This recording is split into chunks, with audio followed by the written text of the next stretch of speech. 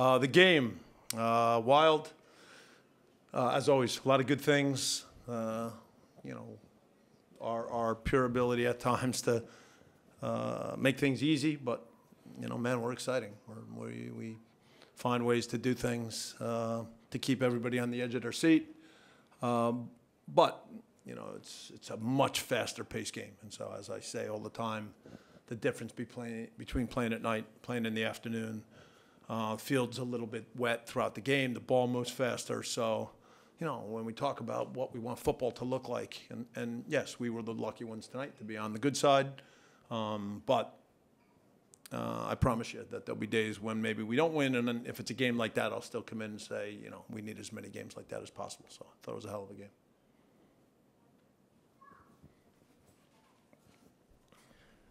Bob, we've talked a lot about moving Carlos around in the attack. Today he's in that kind of true number 10 role. Is that really the best position for him? Because it seems to be where he's most dangerous, even when we talk about moving him. Yeah, but look, there's different kind of games, you know. I mean, we have less control tonight. We have less possession tonight. We have less passes tonight.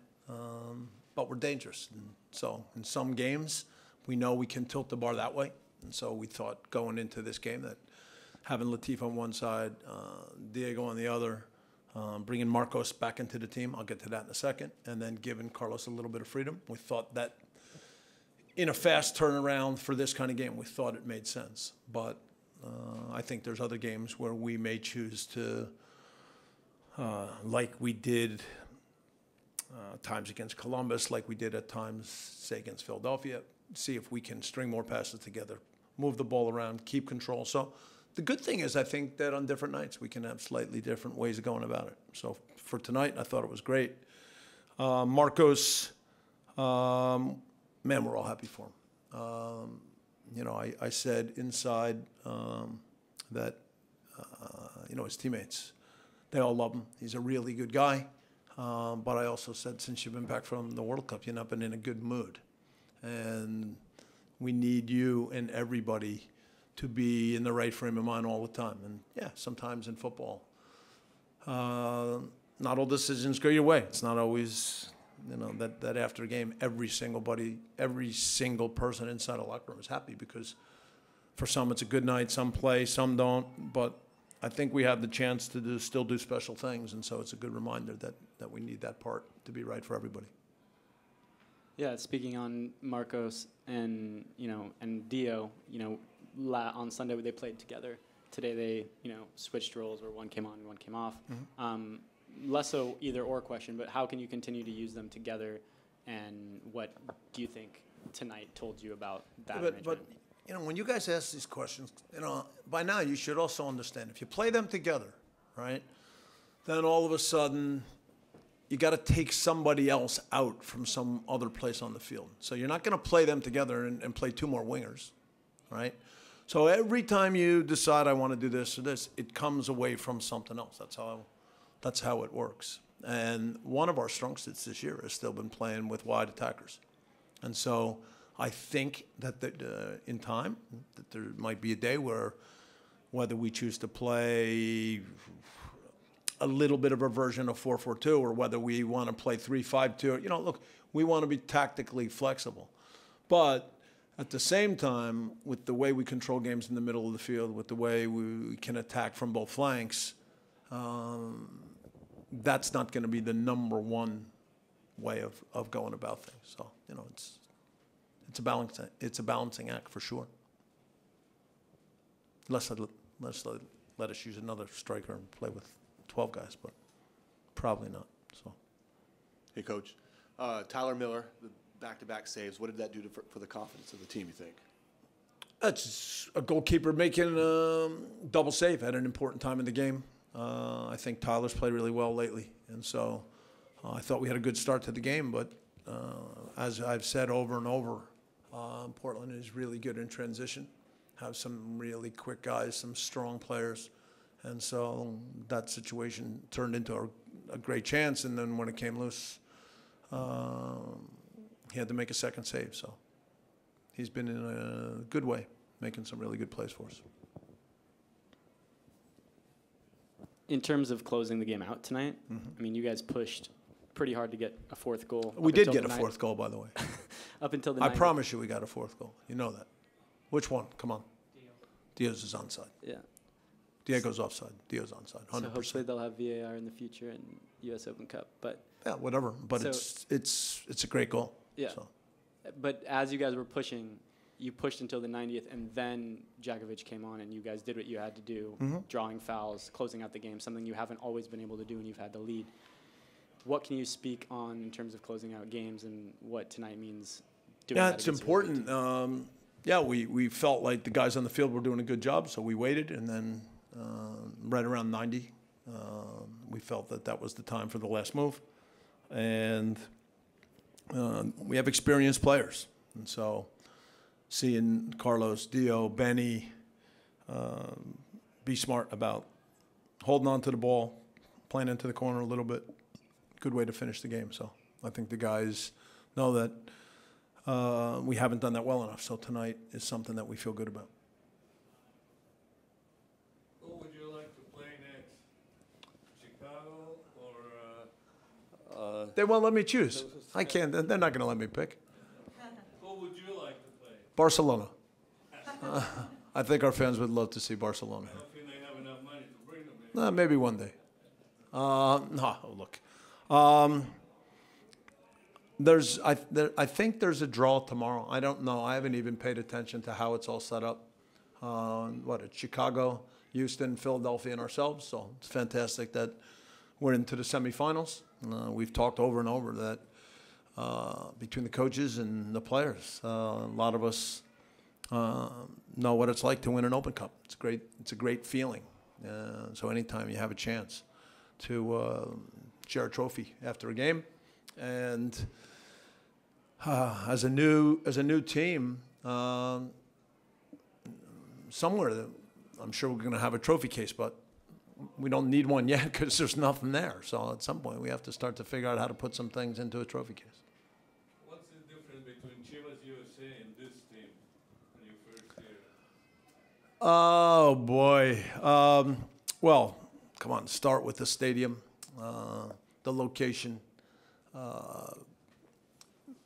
We were able, when I went to Chivas USA, I loved my year there. The first year at Chivas USA, they tried to be a Mexican team. And they tried to make every decision from Guadalajara. And after the first year, I think there was a tug of war between the Quays and the Quay family and the Vergara family. And then, so when the rope moved a little bit, I came in. And the one thing I said is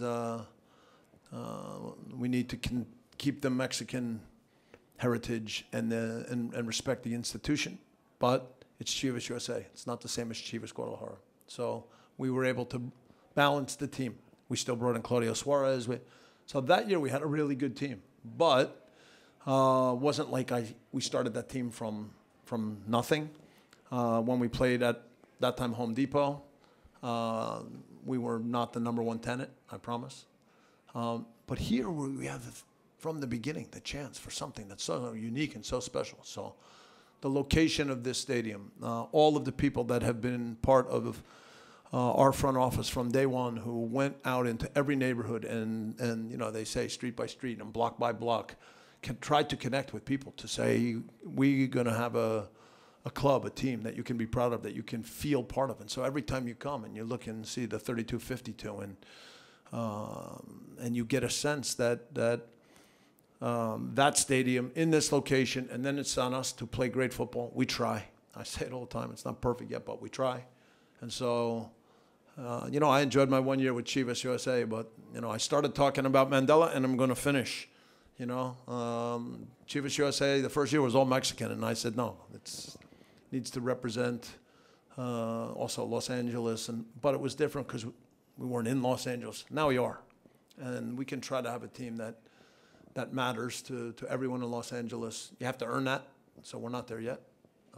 I still have people who say we haven't done, we haven't youth players in their neighborhoods, and we haven't scouted them yet. We're going to keep trying. We have an academy. We have to make sure that We reach into every neighborhood. We get to know all the kids, and that in a few years we have players that have come through our academy from Los Angeles that are playing on the first team. But we're trying, and we're off to a good start. Bob, was Lee's substitution a pre-planned substitution with somebody like Benny on the bench? And what were your instructions to him today? Because he was really putting out a shift out there where he was really connecting a lot of passes and getting in and around areas that were dangerous for Portland. Yeah, I mean, Benny knows going on the field in a game like that. The situation, no, it wasn't pre-planned. Lee had a card. You know, we were going to use Benny for short, but we just didn't know how we would do it. But I thought Lee with the card, it made sense. And Benny's experience at that point, controlling things in the center, making sure that we were organized, connecting passes. It's important that you can bring a player on like that. Same with Dio. And then at the end, Dayon. So was pleased with the way all three came on and helped. Good. Thank you. One more question, Coach. Oh, sorry. Congrats I didn't see you. Congrats on a win. All right. It seems like you guys were daring from the start, and the guys wanted to push the tempo early to get things flowing. Was that because you guys are trying to break Portland's lines early, or what was it? You guys love this bit about breaking lines. This is like the new thing that everybody talks about. Long before I heard anything about breaking lines, there was this idea that when you attack, you try to play forward. You try to find the right windows. You try to do things where the field, you stretch the defense, but at the same time you look forward. And tonight is a totally different game because it's faster. And so the ball moves better. The energy to step on the field and go after the other team. After 30 minutes the other day, a lot of players were beat. And then they had to get a second wind. And, you know, when you play at that time the other day, for both teams, it takes away from the football. And so tonight it's a whole different thing. And so, you know, again, I mentioned the way we started. When we have Diego on one side, Latif on the other, with Marco stretching the defense, with Carlos now finding spots. You know, our ability now to we may not have as much pure possession. We may not connect as many passes as we have many other games. But our ability in those moments to pick the tempo up and play fast and be a threat is there. And so we thought that's the kind of game it could be, and I was very happy with the way we started.